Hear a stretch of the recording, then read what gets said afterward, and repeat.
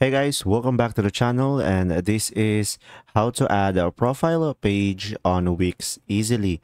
So guys, if you want to start creating your own website using Wix, you can just simply get started with my link in the description down below. So now guys, once you are on Wix, first thing that you will do is click all sites over here and select your site. And from here, just simply click on edit site. So guys, from here, just simply go to add apps over here on the left side of the screen. And from here, just simply search for Wix members area over here. And from here, just simply click on this Wix members area. So guys, from here, just click on add to site. And from here, it will automatically load up. And from here, you'll be able to add a profile page.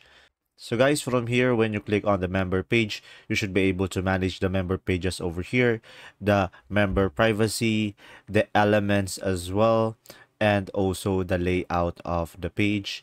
And that's simply about it. If this video was helpful, please like and subscribe. And thanks for watching. See ya.